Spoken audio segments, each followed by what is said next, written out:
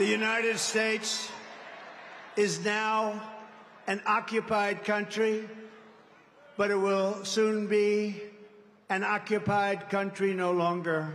Not going to be happening. Not going to be happening. November 5th, 2024, 9 days from now, will be Liberation Day in America. It's going to be Liberation Day. On day one, I will launch the largest deportation program in American history. I'm going to get the criminals out.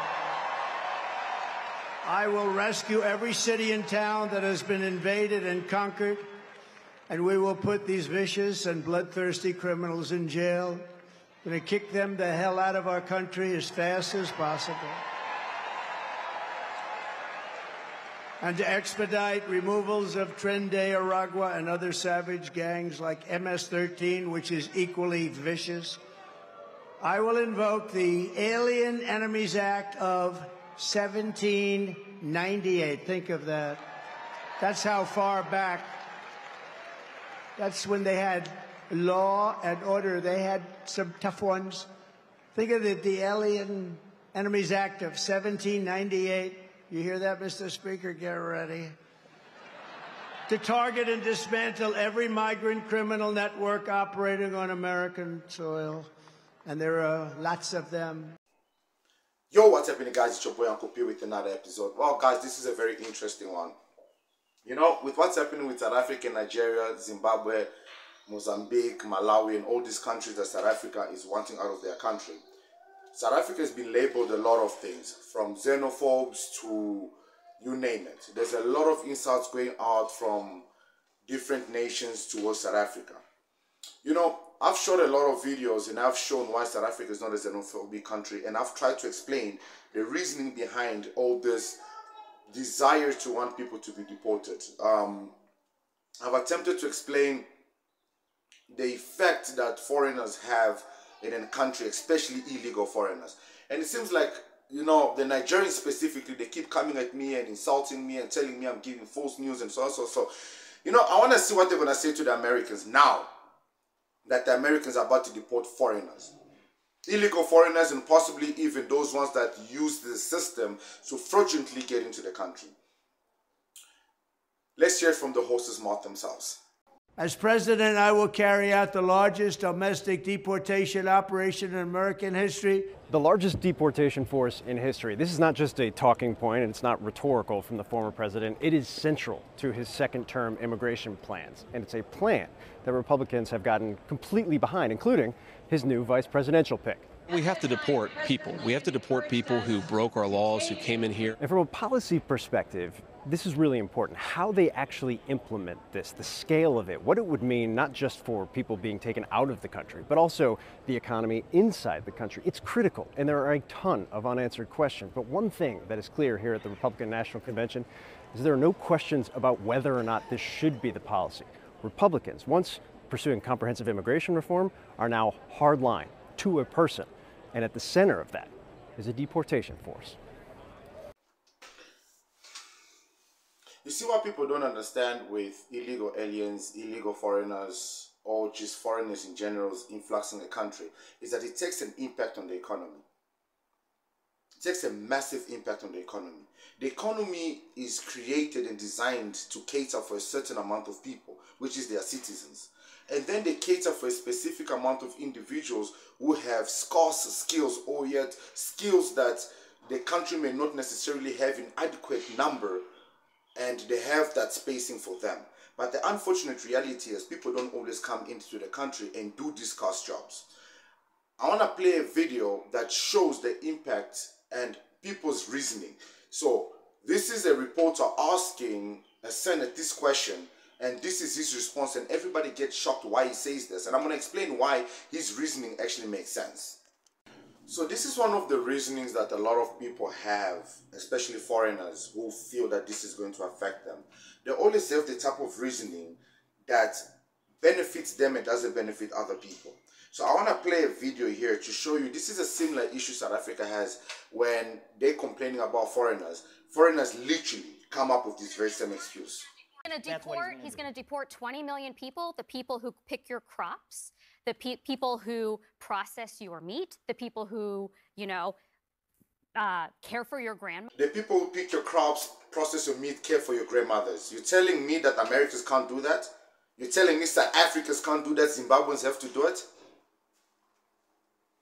You see what I'm trying to say? Even in America, you've got people putting out arguments that are so nonsensical to why they are in somebody else's country. People taking care of your grandmothers and picking crops is the reason why America should accept illegal foreigners.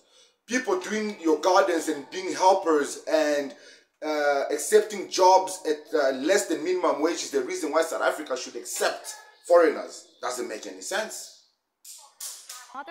The people who serve all sorts of critical functions in this country, yeah, he's going to deport a lot of people, and that's going to worsen the economy. In fact, there have been, I don't know, like a dozen different independent economic analyses from, again, independent... You see, guys, just because you sound smart doesn't mean you're saying something that makes sense.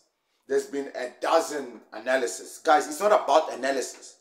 How can you say that getting rid of illegal foreigners and people that you don't want in your country, there's no way you're going to say it's going to make things worse, because there's going to be employment. This is the level of how much the countries that are suffering think.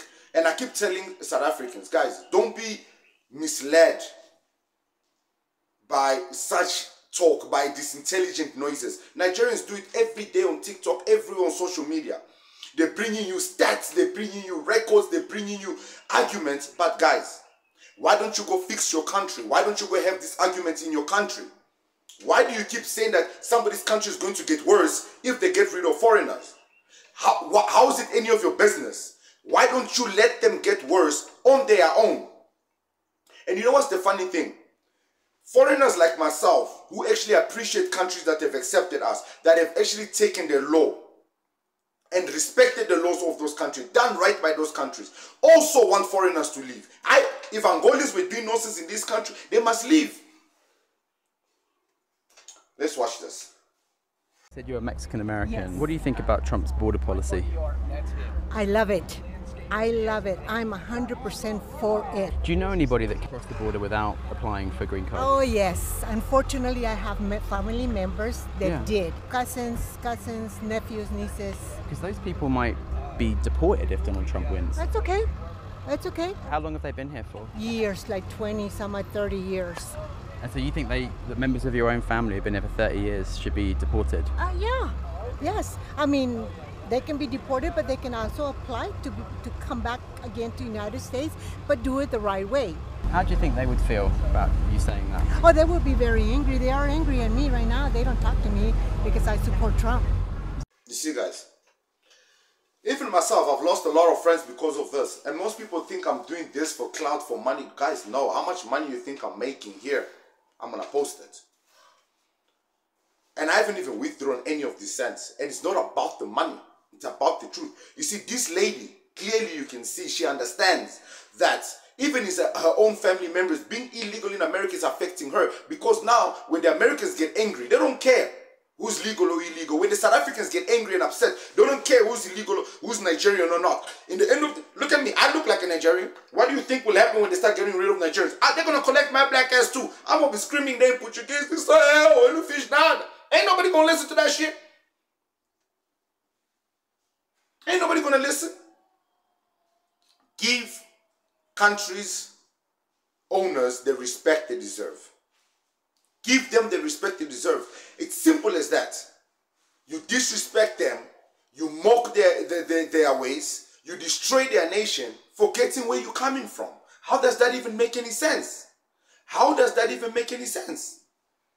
I am having a hard time explaining this feeling, which is surprising, right? I'm a black woman in America. I'm Congolese and live in America. Of course, I am used to being overqualified and underlooked. I'm used to this feeling of constant disappointment, but this time felt different. Because if a woman like Vice President Kamala Harris, her opponent is a criminal, yet America chooses him What message does that send to all the other men who are comfortable assaulting women? What message does... You see what she's doing? So, she's a Congolese living in the US, so she knows she's in trouble. She knows if they investigate her, they'll find either she acquired a permit wrong, something's up with her. That's why she's panicking. So what does she instead do? She tries to rally up other women. Because Donald Trump was accused of sexual assault and all these things, she's trying to show that Americans chose a criminal or somebody who was accused of abusing women to become their president.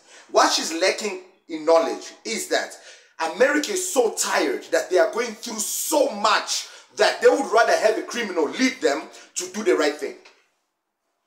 We see that they would never think like that. They would never use that type of thinking process because it doesn't benefit them to think like that. People don't want to speak the way I speak. Foreigners don't want to speak the way I speak because it doesn't benefit us to speak like this, to make South Africans look good, to speak the truth that South Africans are not xenophobes. They are just trying to protect their country. They're just trying to do right by their children. They want the future of their children and great-grandchildren to be protected. And they don't want their country to be infested by foreigners. So in the next 10, 20 years, you don't even know who's who anymore. So this lady now is using the fact that sexual assault or abuse is a big thing in society to try and rally support. And this is what Kamala also tried to do, and it failed because people are tired. You can't keep using nonsensical excuses to cover up nonsense. Simple as that. That's sent to all the women who have been assaulted.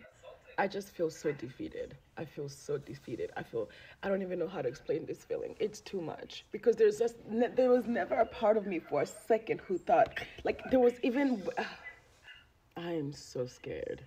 I think that's really the underlying feeling is I'm just scared. Why would you be scared if you're legal in a country and you did everything right? Why would you be scared in a country if you acquired their permit right? Go back home. Go back home. Simple as that. You see, guys, this is what I'm talking about. These people will do anything but go home. Anything but go home. And then they will insult the country and everything else. You see, the issue is, guys, hospitals, public services are getting overcrowded because they are catering for people that they can't cater for. South Africa has this very same problem that I'm about to play on this video. And Americans are facing the same thing. Australians, the UK, everyone is facing this very same issue. Texas hospitals are now being legally required to ask patients whether they have legal status in the United States prior to helping them. I am not kidding. Why is he doing this other than blatant racism? Well, Abbott is claiming that he wants to calculate exactly how much money is going into these programs through federal assistance like CHIP and Medicaid, which is ironic considering you need legal status to be even eligible to apply. But don't freak out yet. This is not going to make it past even the most conservative current Supreme Court because it is so blatantly unconstitutional on its face. You see? They are saying it's unconstitutional, it's not going to get proved. You see, this is what I'm saying, guys. Foreigners, even in America, illegal, have more rights than Americans. And the same thing is happening here in South Africa. And that's why Donald Trump says, I don't care. I don't care. I will put my people first. And his people will defend him. Yes, there's a group of them that will be against him. But they will defend him. And this is how it has to be done. Because what people don't understand is people are using country systems to manipulate it. And then, like the Nigerians, they constantly say, then why doesn't South Africa punish the Home Affairs officials? Why doesn't South Africa do this? Why doesn't South Africa do that? But what if people are doing exactly what this guy is about to explain, which they are doing here in South Africa? Is birth tourism legal? The answer is no. Coming to the United States on a tourist visa to give birth in the U.S. and thus make that baby a U.S. citizen is not a legal reason to enter the United States on a tourist visa. And if it's determined that your sole purpose on coming on a tourist visa is to give birth, then you'll be turned away at the airport. What is allowed is coming for medical. Simple. But the problem is when it happens in South Africa, people want to make a lot of noise. People are entering into South Africa, especially Zimbabweans, illegally through the borders, giving birth here so that children can get an identity. Same thing that happened with Chidima. Same thing that happened with Chidima. Fraudulently acquired identity, child benefits from it. South Africa, the nation gets angry, they get crucified. Treatment. Maybe that's how this birth tourism industry gets around this whole tourist visa issue with giving birth. I don't know. So the bottom line, you can't use a tourist visa to enter the United States to give birth, but you can use a tourist visa to enter the United States for medical treatment related to a pregnancy, as long as the U.S. government is not paying for any of the medical treatment. But if it's determined that your only reason to come to the United States on a tourist visa was to give birth and not for medical treatment, then you're at risk of having your visa revoked. South Africa pays for all this medical treatment. Guys, imagine using a visitor's visa, you're coming to visit, and then next thing you're busy utilizing the free services that the country uses for your own benefit. Worst of all, you even extend your stay. The state is paying for it. The people are paying for it. The taxpayers are paying for you to get treatment that you never paid for it, that you don't deserve. Fine, we should be kind-hearted, we should be loving, we should be brothers and sisters, we should show each other compassion. But how am I supposed to show you compassion when I'm hungry myself and you are eating more than me? How am I supposed to show you compassion when you are benefiting more than me? You call me lazy for fighting for what is rightfully mine that you are benefiting from. Guys, if all this doesn't make sense to you, and if this is not enough to say that South Africans are not xenophobes, South Africans are doing what's right by their country because America is doing it and everybody else is doing it, then maybe you need to ask yourself this question. Why isn't your country doing all this? You need to ask yourself this question. Why are you not doing right by the country that is giving yourself a second chance? The fact that you don't question yourself and you do whatever you need to do in order to survive in other people's country, regardless of how bad it is, by selling drugs, by kidnapping, by everything. And this excuse of, yes, but South Africans do it too, that is a stupid excuse. Or every country has criminals. Yes, every country has criminals. But can the criminals not be foreigners? Can the criminals not be visitors? You are them visiting somebody's house and you're being disrespectful. I'm your boy Uncle P. I'll see you guys in the next one. Peace.